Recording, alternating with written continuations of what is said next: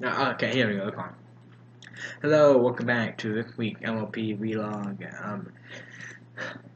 This should be a short one, and I know okay that ain't always the case, but here we go. But anyway, today we have a Rockhoof and a hard play put by Cat.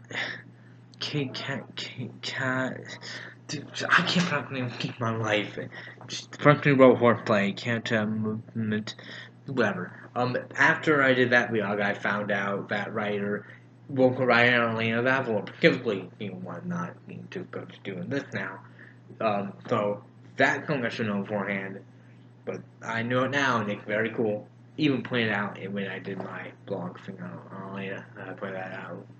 For that very solid. Anyway, Rockhoof for hard play. Basically, Rockhoof, one of the pillars of back, in Shadow play. Basically, unlike everyone else, he had kind of a hard time fitting into modern time, and they had to. Whew, before the vlog, I would take care of things. And that helped fit in. This one I liked. I actually don't have too many issues with one, but it doesn't do anything extraordinary. Hack, stupid. Doesn't do anything extraordinary, but it doesn't do anything badly either. It's a solid one, basically. It's like, he's a big, strong, tough, dodge counting dude who guilty doing a lot of things with brute force and being very over the top, and he can't, like, quite fit in with the way things are done now. He gets trying to cover thing, playing to fit in, and it doesn't quite work out, and you get sad wondering how he's going to fit into all that. And it's done well. Again, some of the stuff is a little annoying, but in a good way. I like some of the very things he's trying to do, he can come a good bit. My favorite is when he comes up, which I don't know why they fought. But it does have a pretty good joke with both by Kevin who need to appear more, because I love his cameos. And some good stuff like that.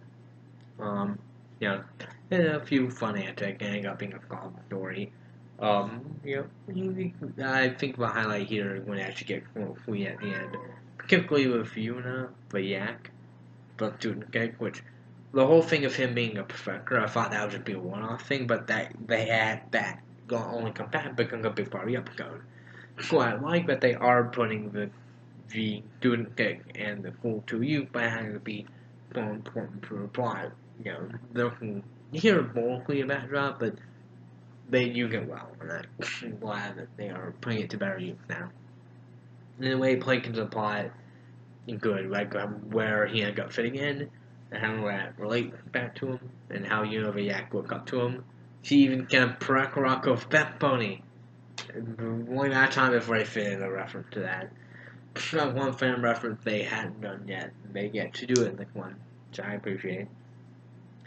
Yeah, I got being cool with that kind of thing, and the conclusion is a bit too easy, I think, but it works and it makes sense with what he wants and what he can do. So, yeah, I think we can call it episode. It's not the most original one, but it's a good one. They do some solid jokes, like I can't, but I kept the solid story with him trying to figure out again, and it's kind of fine conclusion and a good Yuko doing the get-go. Yeah, not like a groundbreaking episode, but compared to Kamaru, which are good with like an asterisk, this is pretty all around, and dubbing it done too wrong. Like, I got better, like, early on, like, I'm enjoying it fine, but I'm like, yeah, I'm not gonna have a whole lot to say, and I still don't, but I'm a little more enthusiastic about the good element. So, solid. Not as good as play. That one's more cliche, but I think that one I just more wrapped up into. But I can't look too far behind. I think it's a pretty solid all around. Go, yeah, the writer definitely my favorite of a new one. They keep bringing in new writer again, I believe, but the one seems to be pretty good. She know what she's doing. So yeah, all of that episode all around. Not much to look at. That tweak is what lying beneath. Could go either way.